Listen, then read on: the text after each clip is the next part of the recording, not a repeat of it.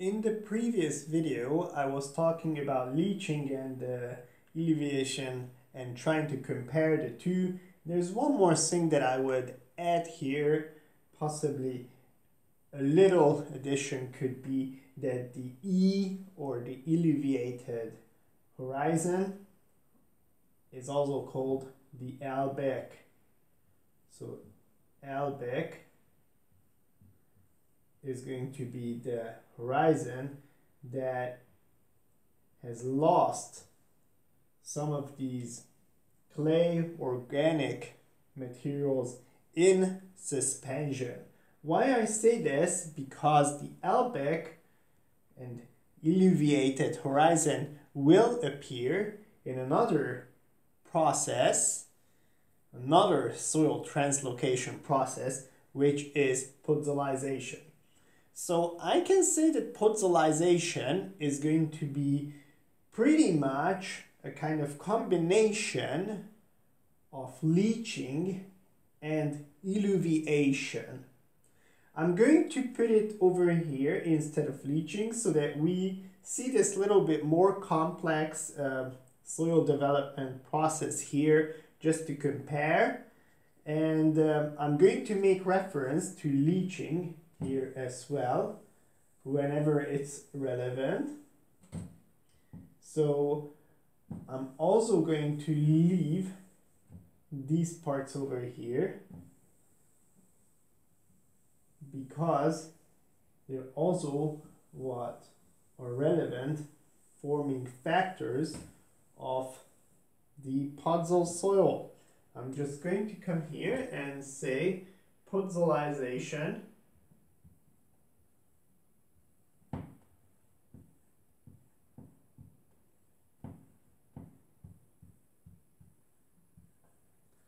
and this will be what results in the podzol soil. Where do we find podzol? Many places. It's quite a strange thing that we can find it in Australia, Africa, but very often in places like Siberia or Finland, so where we would have the boreal forest with pine trees, conifers. So what are some of the factors that are relevant is partly that, again, we should have more precipitation than evapotranspiration. We will see that organic acids from the original or perhaps currently existing, like exactly like conifers, forests.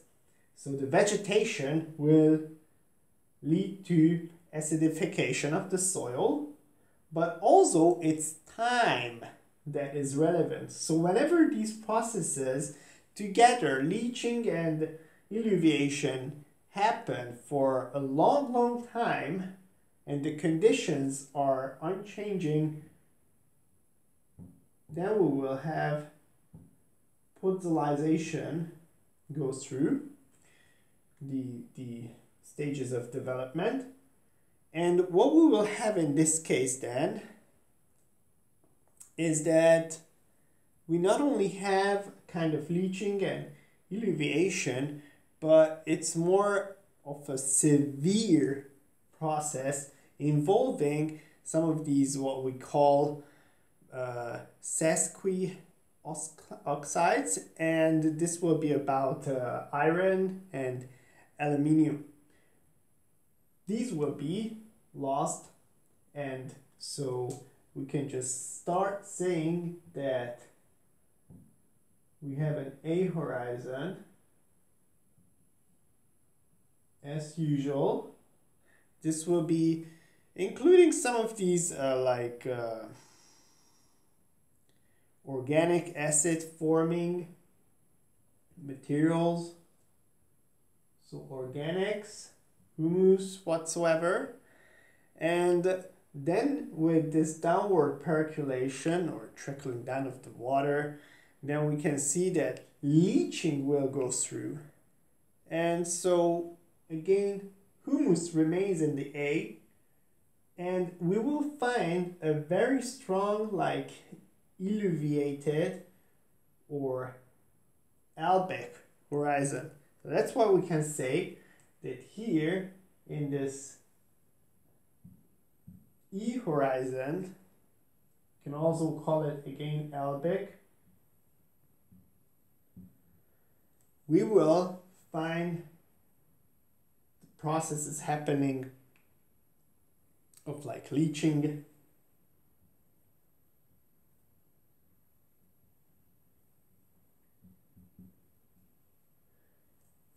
but at the same time again we can say that it's similar to eluviation as well.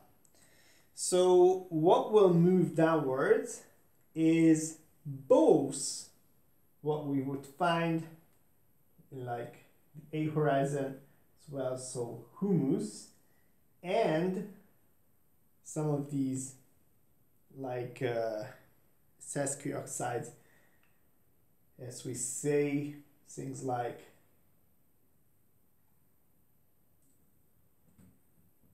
ferric oxide or aluminium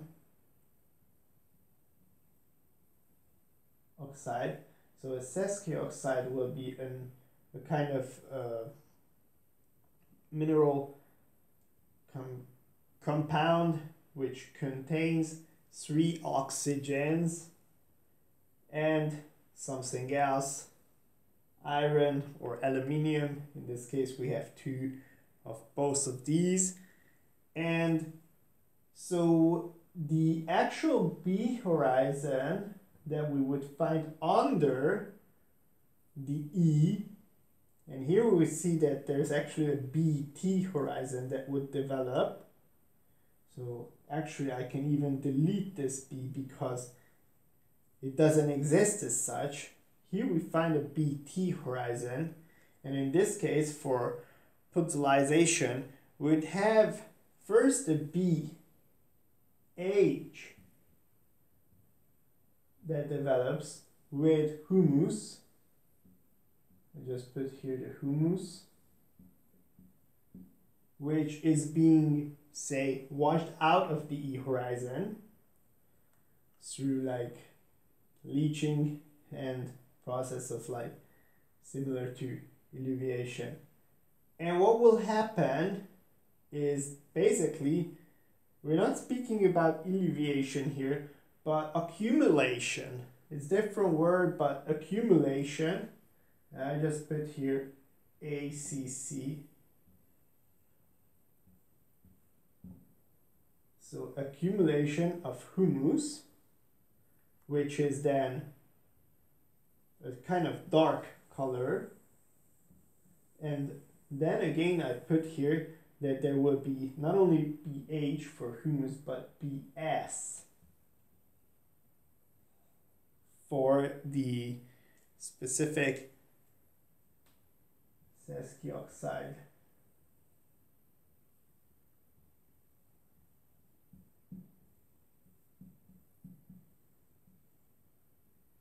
Compounds, which will be things like aluminium oxide or ferric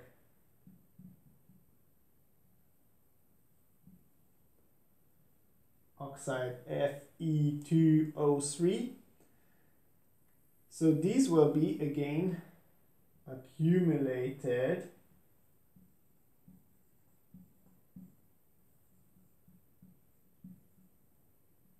under one another. And this is why in the pictures you will see that puzzle will be something like an A horizon organic material. Yes, it's kind of dark. We have an E, albic. It's like albic, so alba, it comes from the word like white. It's colorless. It's mainly made of sand. Not much else remained. Sand, silt, but not like things such as clay or things such as humus remaining there. It's really a bleached material there. And under that then we find humus first and then the sesqui oxides. And also we can say that then we have B horizon and the C horizon, which again is going to be the weathered parent material. It's kind of unchanged. There is not much of change in the C horizon. And we also might say that some of this material will be washed down into the groundwater. I think this is just how we can think about podzolization. And again, there are bits of leaching and bits of the eluviation included here in podzolization. That's why I say that podzolization itself can be imagined as a combination of eluviation and leaching. It's kind of a stronger process than these two. And then what else can we speak about? Opposite in a way to podzolization, but again in some ways similar to the previous two, especially including leaching, because it will involve like loss of some of these solution of the kinds of ions, calcium, magnesium, natrium, potassium, and so on. That will be, and I'm just going to put it right here, ferrolitization. So it's a different combination of the various processes that put together these types.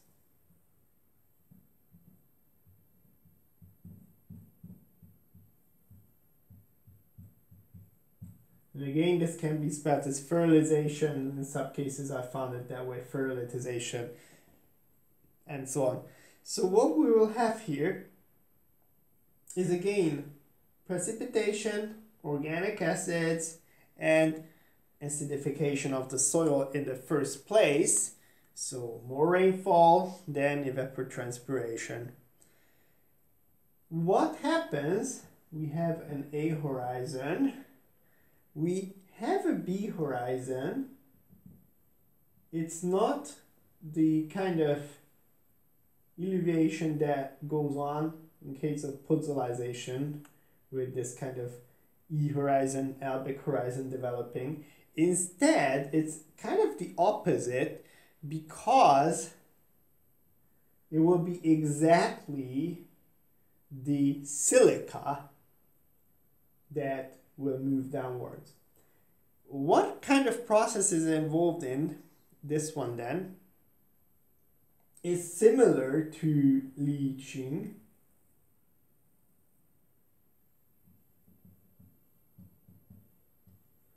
because it's kind of the clay that falls apart, and clay would involve not only the kinds of like ferric or aluminium compounds, but also silica, so Si. And so the silica will be the one which in this case move downwards, where towards the C horizon it will be already altered in this case. So it's kind of a silica rich material that would cross over the C horizon. We don't see that there's a kind of layer of eluviation here, so there's no like layer that would be enriched by the silica per se. Instead, what will be interesting here is what happens with the iron and the alumina compounds. And in this case, it's actually a BIR horizon that develops because of the residue.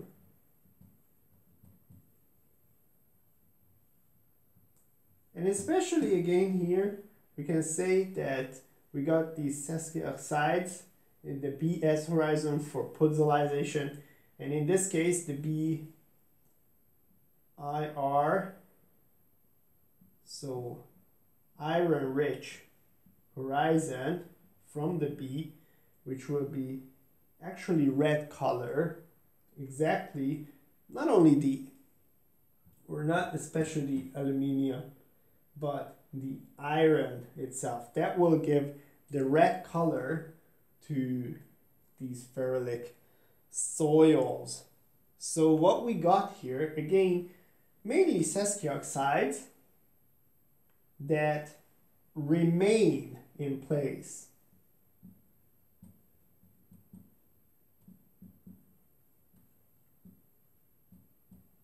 We've seen over there in case of podzolization that it can be those silica-rich materials that would remain in place. And in this case, for fertilization, it's exactly the silica-rich material that would be washed down, washed away. So that's why I can say it's kind of the opposite. And again, it's very much going to depend on the actual location, the type of parent material, again, things like grain sizes. That's why a soil texture itself originally will be interesting to us. So this is how we can just think about these differences in a very rough approach, because obviously in certain cases these can be found in kind of combination. So whenever hydrolysis can happen, that will be when, for example, this fertilization can go and develop these kinds of soils. Yeah, so we got these different colors as well that we should identify, that the red is going to be under the A. That will be definitely a ferric soil with iron rich material. If there's going to be something very thick and white or gray, that will be the E horizon of the podzol. And similarly, we can think about the elevation, which would cause an E horizon to develop, even though maybe it will not be a podzol soil itself, but can be elevation, can be process in other types of soil present as well. And as we see, leaching is going to be something that can be a very important component of other soil translocation processes as well. So this is, I think, just a kind of a summary of how we can think about these processes in the first place, in terms of like differences, to think about the structure of these kinds of soils and why they develop in certain ways. And then in the next part, we'll speak about those soils or those forming, soil forming kind of processes, translocation processes that would involve a different regime of the movement of water, where it's exactly the evapotranspiration that is more relevant than the precipitation.